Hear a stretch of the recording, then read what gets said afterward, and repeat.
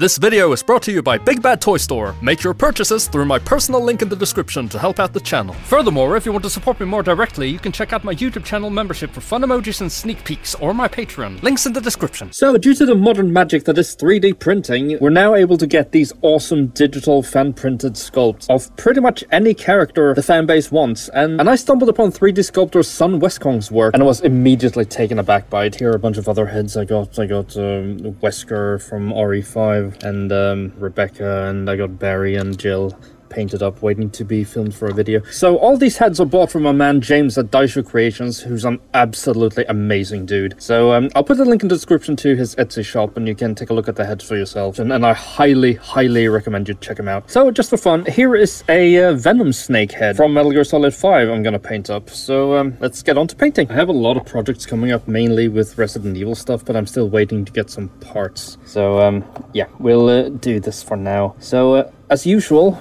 we're basing the head in Cadian flesh tone. I love painting anything that only has like one eye, because the eyes are always the most difficult part to get, and even if you make two really good looking eyes, the thing is they also have to be kind of symmetrical, and that's usually where the main trouble pops in. But Snake here has an eye patch, so yeah, we're in luck here. I only need to nail one eye. This layer is not going to cover on the first attempt, so we'll just keep going at it. I'm not actually painting straight from the bottle. I'm actually wiping off like most of the paint on a little paper box I have behind the camera. So don't paint like straight from the bottle, it's gonna clump up too much.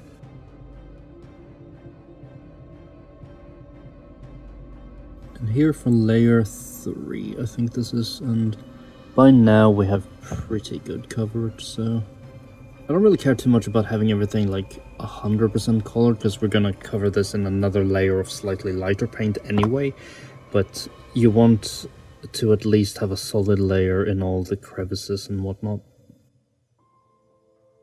I don't really know if it's just like a touch that you kind of... When I was starting out, I was always really worried about brush strokes, and even though I'm just like really haphazardly kind of brushing all over the place, I'm not really getting any brush strokes at all. It looks really smooth. Oh, there we go, fully covered. Okay, so now we have like a little bit of white here, and we're just gonna take some of this Cadian flesh tone again, put it on here, dip it in the white, blend it a little bit more maybe. Actually, let's just take all of it, screw it. Just keep blending it out. And now we lightly begin to just dry brush the entire head.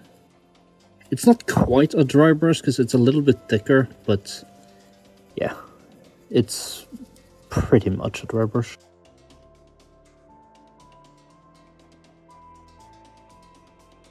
You see like how I have like very subtle like shading throughout the entire thing, like this groove here is a darker skin. And the reason why I like doing this dry brush is because you can kind of see different like tones all over his entire face. Like you see this groove here, it's a like kind of natural looking gradient to the kind of darker Cadian flesh tone. So now it's time to do the eye, thankfully, just one eye. And for that we have some normal white here and we have some light grey. And I kinda, for comic book characters, I think it's fine to use like straight up white, but for more realistic characters, I kinda want to go with like very light grey. So we just mix these two colors a little bit, and then we're carefully going to paint in the eye. And normally I would also paint an eyelash, but the sculpt is quite deep in there already, so you get a kind of really natural looking shadow there where the eyelash would be, so I don't really think we need to. Okay, so here comes the nightmarish part, especially behind the camera. We paint the eye, and for starters we're just gonna paint in a dot to mark where the eye should be. This is too small, so we need to do more.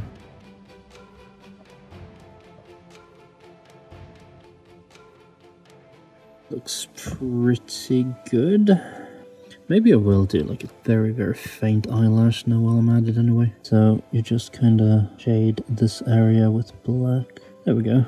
It's quite subtle, but you can definitely see that it's like, there's like a faint black line that goes up here. You don't want it to look like makeup. Okay, there we go. So Big Boss, or well, Venom Snake in this case, has blue eyes. And for that we're going to mix some electric blue and some grey, because I feel like straight up like blue is a little bit too cartoony looking. So we just carefully paint here, and I completely ruined it because the brush has far too much paint on it, as you can see. Okay, so this is where the eyelash comes in. I can save it with painting an eyelash, but I need to wait for this to dry first. So this part usually never really works out for me, and probably even less so on camera.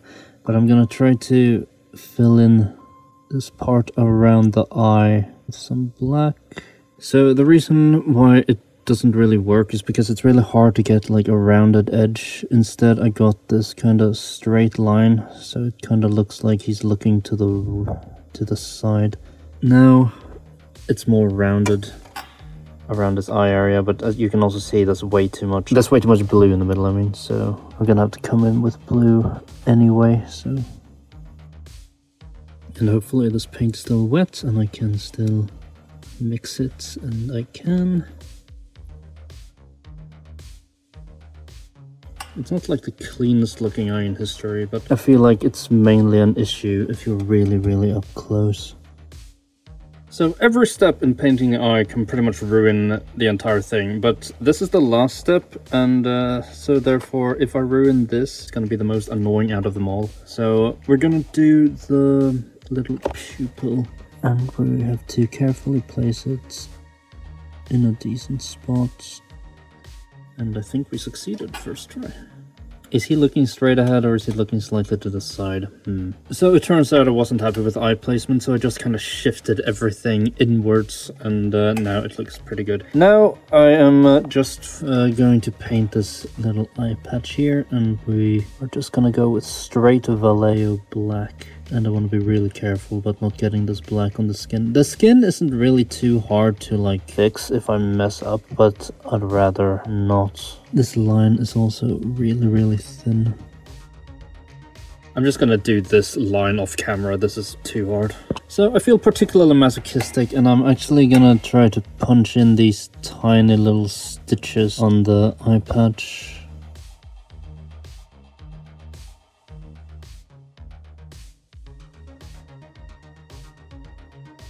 Okay, so eyebrow time. We're gonna use this Vallejo black brown, and I don't really like when eyebrows kind of look like one big, like thick line.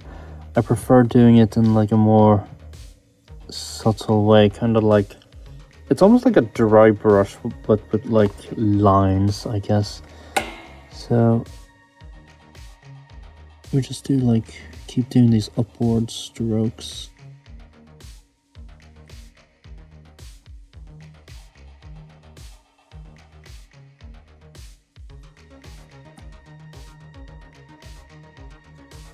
And if you mess up or it gets too thick, you can just go back in with a skin tone mix. That way it also kind of looks like the eyebrow fades out into the skin, and there we go.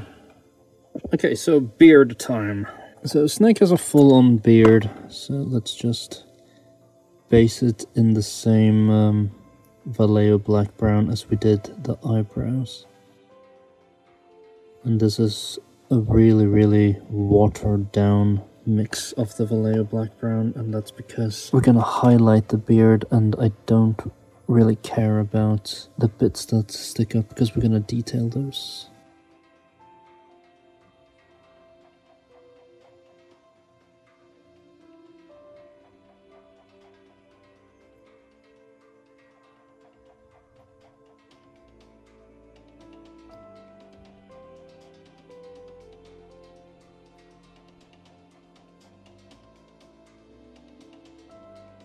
So we're just gonna quickly go over the entire hair, Nothing really to it.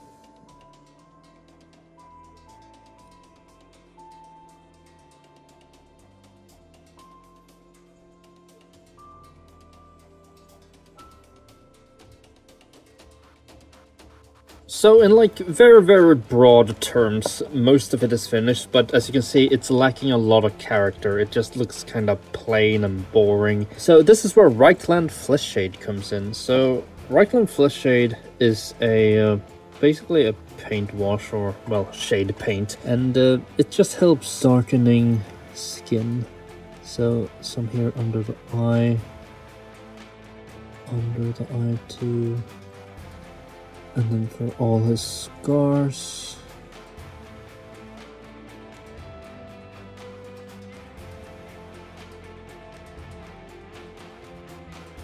And we're gonna clean up everything here anyway afterwards, so don't really worry about being too perfect with it.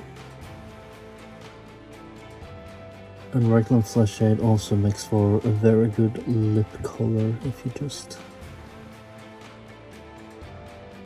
So I don't really like how, like, it looks really good from this side, so it's clearly the eye that's an issue. So I think I need to darken around his eye a little bit more. So like the Reichland Flesh Shade did like alright, but I'm gonna go in with some, it's like a really thin like wash slash dry brush, even though those completely contradict each other, of dark brown. And basically what it's gonna do is it's just gonna make the area around the eye a little bit darker and moodier. And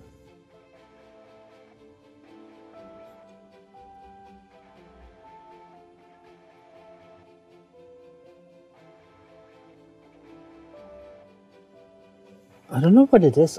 I don't think the shape for the beard is like completely right. I'm following the sculpt line, but I don't know, it doesn't look quite right.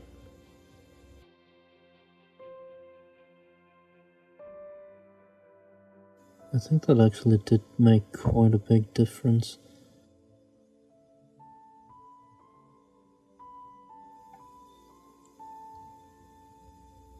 Okay, so with all this Reichland Flesh Shade over the scars, we're gonna dull them down a little bit, because as you can see, they're a little bit too thick. So I feel like just like a slight dry brush isn't really enough to completely cover it, and it just kind of tones it down a little bit.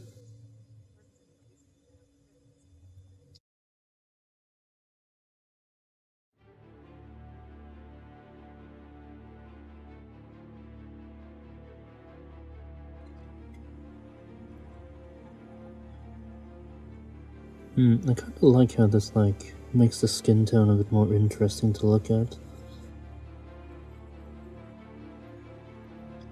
I'll just come back to the skin tone in a bit. Now we're going to detail the beard a little bit, and for that I'm just going to do like these. I could be doing a dry brush, but I want to do some tinkering with the beard anyway, so...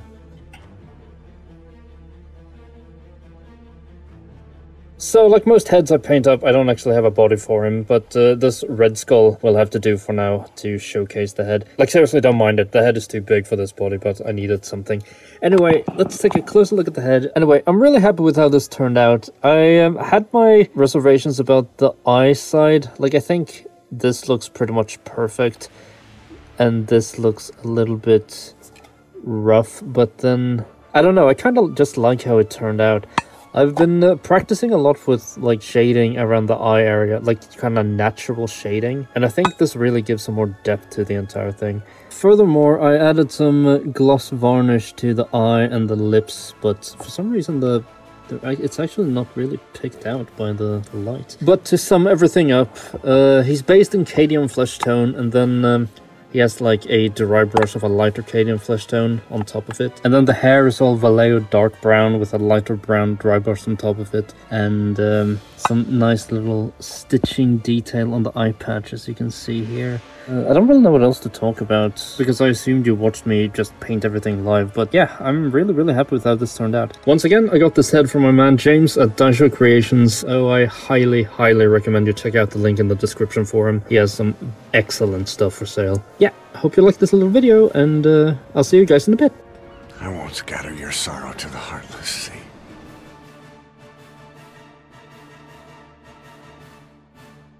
You're all diamonds.